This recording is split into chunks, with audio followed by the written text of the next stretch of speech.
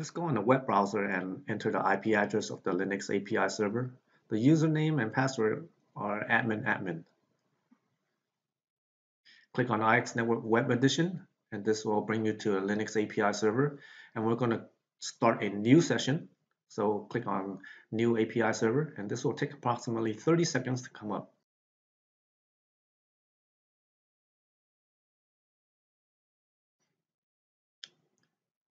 We're going to create a blank config, enter new config. And the first thing we're going to do is configure the license server. And you will enter the license server IP address inside double quotes. Select the model, subscription, or perpetual.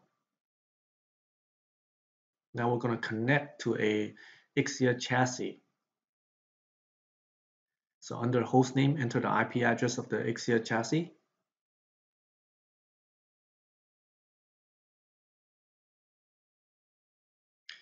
Now we're going to create two virtual ports, one for each topology group. And for each of these virtual ports, we're going to map it to a physical port.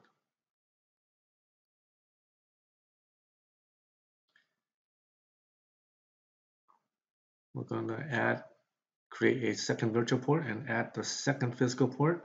Optionally, you can give it a name. Okay, virtual ports are created. Now let's assign them to topology groups. We're going to create a topology group and assign port number 1 to topology group number 1. Topology group number 2 with virtual port number 2.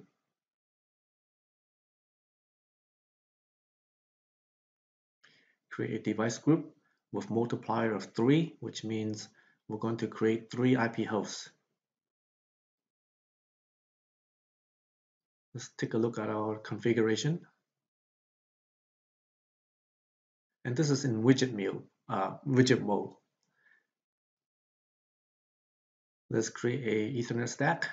Go back to table view, click add and commit.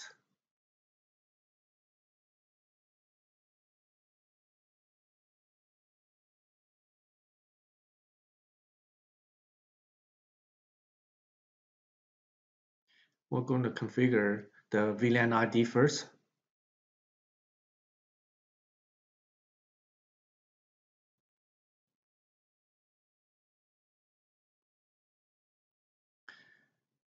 Select counter for the multi-value.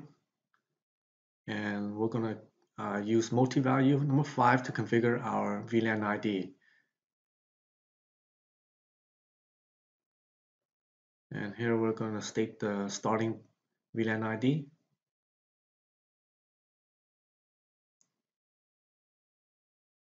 Okay, let's go back to the Ethernet stack.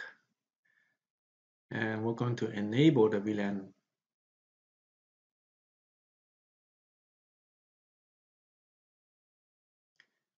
And we're going to do this in multi-value number 4, which is given to us. So enter true.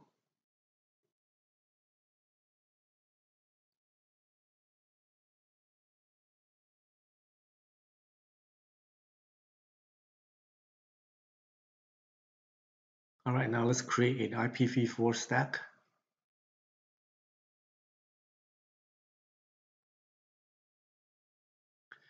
And we're going to configure the IP address first. And inside the widget view, you can click on any of the stack and it's going to take you directly to the configuration mode.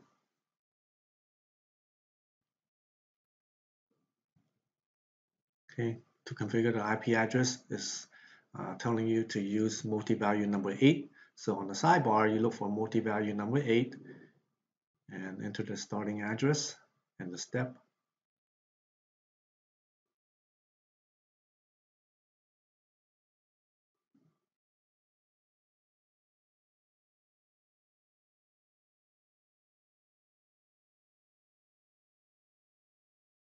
Go back to IPv4 stack and we're going to configure the gateway.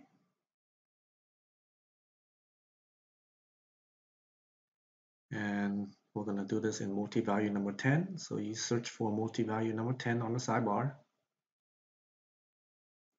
Look for a counter and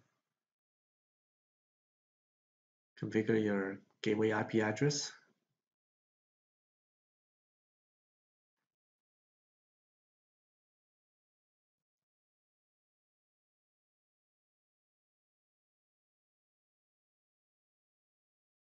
Now let's create a BGP stack.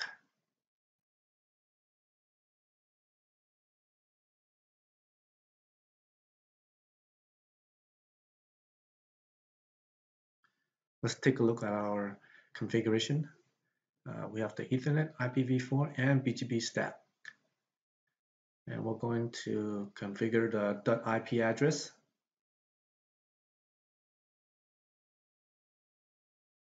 Change the multi-value to counter because we want to increment the IP address. And we're going to do this in multi-value number 16. Go to the sidebar menu and look for multi-value 16. Look for counter, edit, and enter the starting IP address and the step.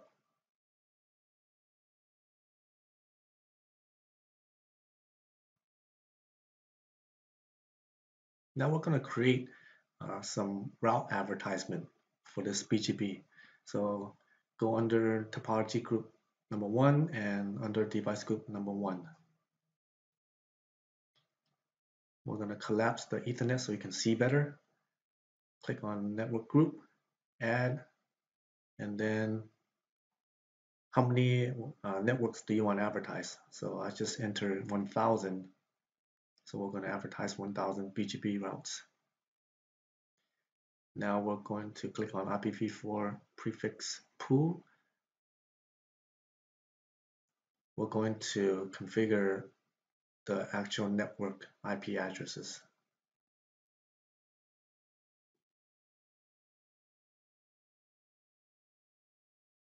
Okay, we're going to use multi-value 107. Look for multi-value number 7 on the sidebar, click on edit, and then the starting route advertisement IP address and the step.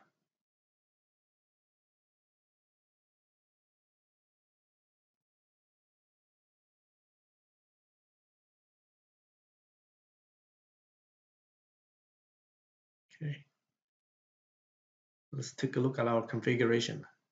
All right, so we have the full stack plus network group configured. And topology group number 1 is complete. And you would do the same for topology group number 2. So let's assume you already configured topology group number 2, and this is how our configuration will look like. And we're going to start, press the start button, and this will start all protocol.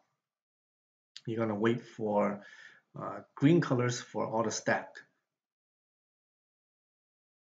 Green means for IPv4 means ARP resolvement, and BGP means all sessions are up if it's green. Otherwise, if they can't come up at a certain amount of time, it will be red color. So we're going to create a traffic item.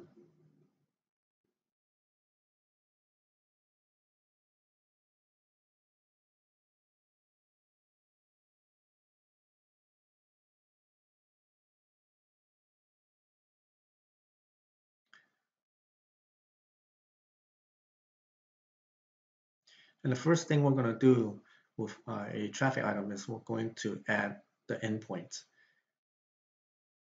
And we're going to select our destination endpoint first, topology group number 2, and then our source endpoint will be topology number 1.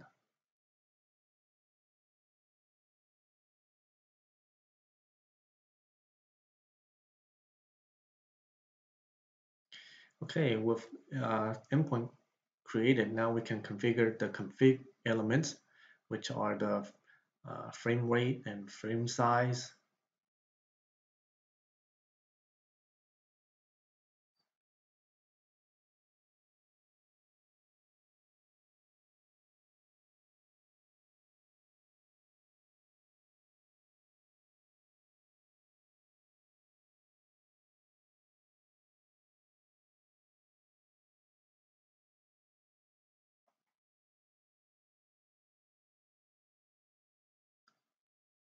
total amount of packets we want to send.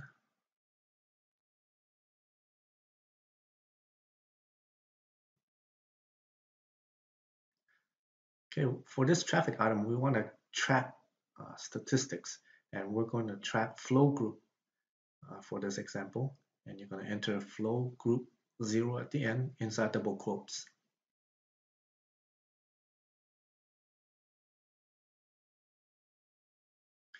All right, now we're going to apply the traffic.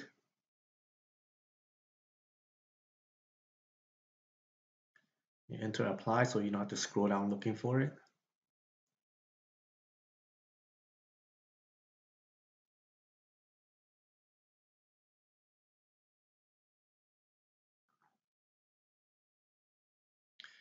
Next, we're going to start traffic, and you enter start, click on start.